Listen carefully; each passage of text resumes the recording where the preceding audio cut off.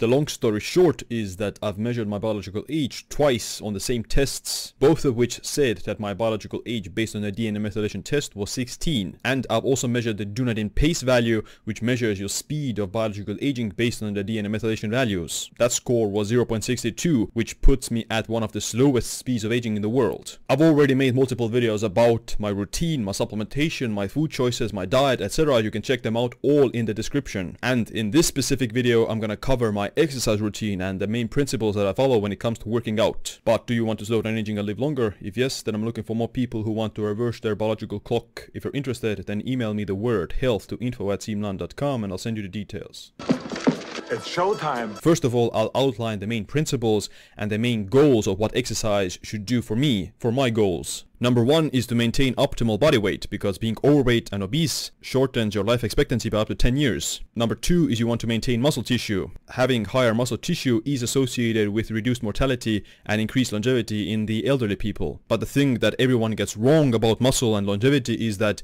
you don't want to become like a bodybuilder. Professional bodybuilders who just have a ton of muscle tissue actually die very prematurely. Of course, if you're not taking steroids, then you're not going to be able to build that much muscle anyway. But regardless, even if you have muscle tissue, you shouldn't become overweight or obese by the BMI standards. So you want to maintain actually like a relatively leaner physique that has muscle tissue, and you want to maintain an optimal BMI. Because muscle tissue itself still can have a negative effect on your longevity by wearing down your organs if you just have too much muscle mass. Number three is much more important than just muscle tissue. That's your actual fitness. This includes having good muscle strength relative to your body weight, which is actually associated more with longevity than just muscle tissue. Cardiorespiratory fitness is in a linear fashion associated with increased longevity and reduced mortality. A higher VO2 max predicts your mortality quite accurately, and people who have a good VO2 max have up to 30 to 40% lower risk of mortality. And the last, and actually one of the most important aspects of exercise, is the activation of different longevity pathways inside the body that slow down the process of aging and promote longevity.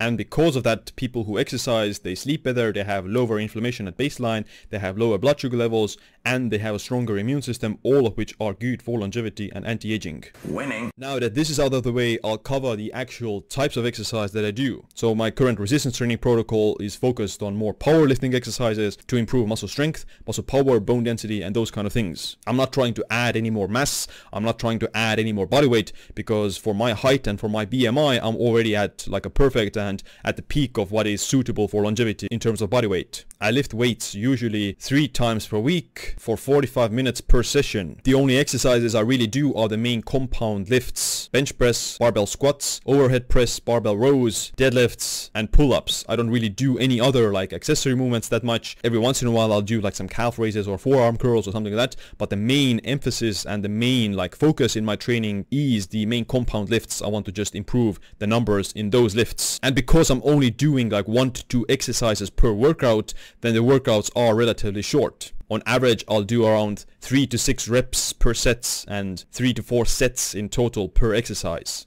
Son of a... Now, how strong you need to get, that also depends on your age and your training status. So you can actually check out this website, strengthlevel.com. So this is the bench press by age. I'm actually 28 years old right now, so my bench press maximum is 140 kilograms, and here it's the advanced range, so I'm above the advanced range for my age at the bench press. For the deadlift, the advanced range is 200, my maximum is like 210, but you don't necessarily need to be in like the advanced range for any of these lifts to be considered healthy. For example, like the average person, like if you go to the gym like every once in a while, like the average person, then even like the novice level is generally okay. You're gonna be achieving many of the goals just like that. But I would suggest that the intermediate level is something that you want to aim for if you are like really trying to like, you know, be like a professional recreational athlete. Especially with the older you get, being in the intermediate stage with all these lifts will put you in the, like a better spot than 99% of people. If you're in the advanced range, then you're already like, you know, semi-professional, like you're trying to become professional. Obviously, if you're in the elite, then yes, you're probably like a professional. But if you're in the advanced range, then you're either like have trained for 10 years, like I have, like I've trained for 10 years with all different types of exercises, and you're just being more like, you know, consistent and more focused on like strength-based movements, for example. But you can, yeah, just check out the strengthlevel.com and be in the intermediate range. That's like a pretty good range for most people in terms of longevity of how strong they should be. The second important component of my exercise routine, and based on the research, which is also one of the most associated things with longevity, it's cardiorespiratory fitness and your VO2 max. There are multiple studies finding that the cardiorespiratory fitness is almost in a linear fashion associated with reduced mortality, meaning that the fitter you are in terms of cardio, then the lower your risk of cardiovascular disease and overall mortality. I know over the past 10 years there's, everyone has been hating on cardio, like the biohackers say that cardio is a waste of time, don't do cardio, bodybuilders say it's a waste of time, or whatever. So, but in reality, based on the research, cardiorespiratory fitness and your VO2 max is actually more associated with longevity and reduced mortality than muscle strength or muscle mass. So it doesn't matter if you have a bunch of muscle mass or if you're super strong. If your cardio sucks, then that's not good for your longevity. And that's something that I have changed over the past 3 years quite a lot. So how fit do you need to be with the cardio? Like the VO2 max score is obviously something that you can't do at home very easily. You can go to like a sports lab. They do the VO2 max test where you're breathing in with the mask and you're just running for like 10 minutes at an increasing pace until you reach your VO2 max, and then it stops. And I have done that test as well recently. My score was 53.1, which for my age in the 28, it's actually excellent. It's not elite again, so it's like advanced if you use the same metrics as the strength training. It's not elite level, so but it's still above average and excellent in terms of the categories.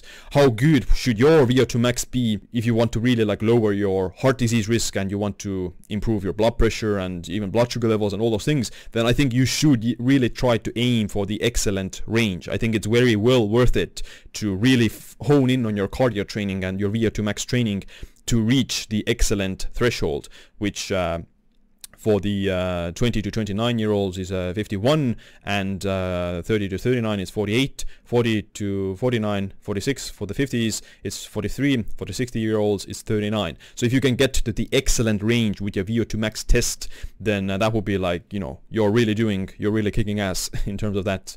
But what kind of cardio I do? Generally, my cardio workout includes 2 to 3 zone 2 steady state cardio sessions per week. Zone 2 cardio just means that you're able to do the cardio while breathing through your nose. But for the VO2 max, then just the zone 2 obviously isn't enough. You also need to reach the actual near maximum heart rate, which has to be done, which only can be achieved with interval works and high intensity interval training. So usually I'll do like 1 to 2 short interval sessions per week. The duration is actually pretty short. With the interval training, it's gonna be like 5 to 15 minutes in total, like a shorter high intensity interval workout. So the way I structure my workouts is gonna be that one day I focus on the strength, the other day I'll focus on the cardio, the third day I focus on strength and conditioning, for example, the another day cardio. So I cycle between high intensity and lower intensity workout days. So there you have it. I hope you got some valuable information from how I structure my workouts. Definitely make sure you check out my other videos about my diet and the food choices and the supplements that I eat. But other than that, thanks for watching this video. Make sure you click like, subscribe, notification bell as well. My name is Siim.